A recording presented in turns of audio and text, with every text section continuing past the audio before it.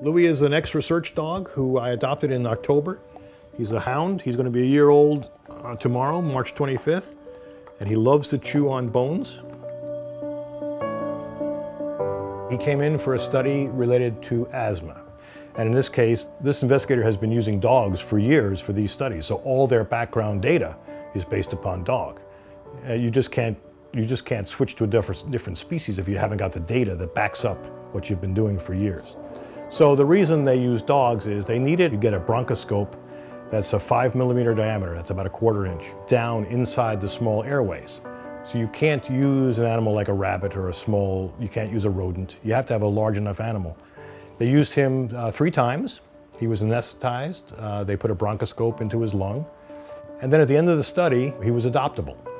And I fell in love with him in the run, and he's a lovely dog, great personality. And my young veterinarians thought that I should take him home, so I adopted Louie. And he has adjusted quite well. He's a lovely animal, and he's great to have around. Research is a baby steps. You build upon what was done before.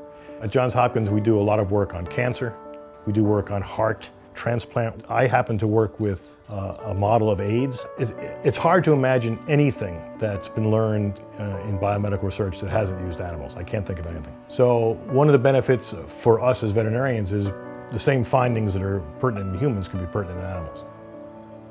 What I think everyone needs to understand is that we come to work every day as veterinarians to provide the care for these animals that are so valuable. To be very honest, if you didn't need to use animals, we wouldn't. The work cannot be done without using animals.